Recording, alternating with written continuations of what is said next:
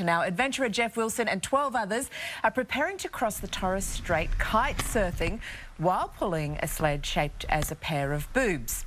It's part of a bid to raise money for the McGrath Foundation, and we're joined now by Jeff, Richard and Alex, who are all part of the Pink Torres expedition. Thanks for coming in, guys. Good morning. And good morning to you, Jeff. We should say we have spoken to you before, and did I miss the crossing of Antarctica? No.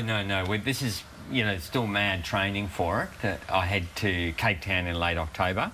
Yes. And hope to be starting that journey by November the 5th. But in the meantime, you wanted to keep yourself busy by... Well, Madman Alex put together a team of guys from Sydney, and we're going to drag the boobs in relay across the Torres Strait. So, Alex, what kind of challenges can we expect you guys to face when you're crossing Torres Strait? So the 10 of us are going to be kite surfing all day, every day for 5 days to get from Cape York to Papua New Guinea. We're probably going to have a few challenges along the way. There's a lot of wildlife out there. When you say wildlife, tell us what you're talking about. I think the local population of crocodiles is around 200,000, and there's a few tiger sharks out there.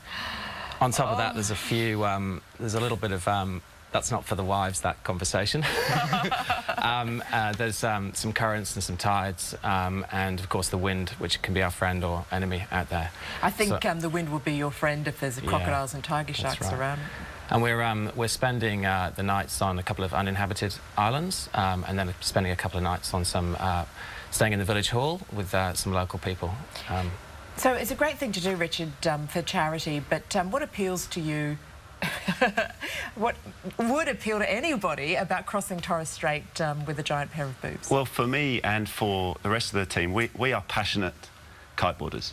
There is nothing better than the feeling of getting out in the water with the wind behind you, and the attraction of doing that sort of adventure across a beautiful part of Australia, crossing some... Alex talked about some of the dangers, but it's an absolutely stunning part of the world, wonderful population that we get to interact with, and we're raising money for a great cause. I mean, at the end of the day, we really want to raise awareness for the McGrath Foundation and hopefully help Jeff meet his target of helping meet his target of $1 million by the end of the year. And one of the amazing things, Jeff, about the McGrath Foundation is the fact that there are nurses who are directly linked to the foundation, who go out into the communities and help people one-on-one, isn't it? Is that what appealed to you? It is, and the Torres Strait has quite a high incidence of breast cancer because culturally getting examined and being breast aware is not something that's traditionally done.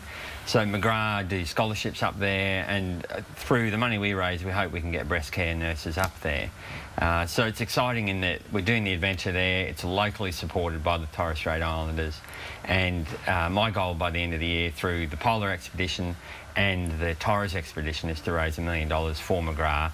And when you meet Katie Carlisle, who kicked it all off, because she's a young woman on the Gold Coast suffering her second round, she's in a solo expedition of her own, fighting for survival. When you meet her, you understand where all the pieces fit in.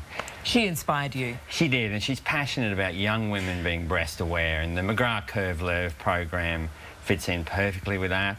Their whole push to get breast care nurses available for every community in Australia. They currently have 83 nurses around Australia. We need 150 to make sure that every community has a breast care nurse available. Works really well. So through adventure, we're showcasing breast awareness and pulling a cheeky sled. Yes, it is cheeky. It's a lovely pair of breasts. So who is the model? My long-suffering patient wife. She's a princess. She let me do a mould of them, and they're the most expensive Kevlar breasts in the world, I would say. And you found somebody who could do a magnified sort of laser version of it. That's fantastic. Yeah, how can people donate? If you can get online to torrescrossing.com, click on there, it'll take you straight through to McGrath. All the money raised goes to the McGrath Foundation. So 100% goes, 100% of donations go to McGrath, so we're financing this ourselves. Brilliant. Okay, great. And the team is all here today, and they're all amped up and ready to go. Wow, well done, guys. Big round of applause for you. And we do wish you all the best with the expedition, and we'll be following it, of course. I'm so excited that you're following it. That's awesome. Thank you. Thank you.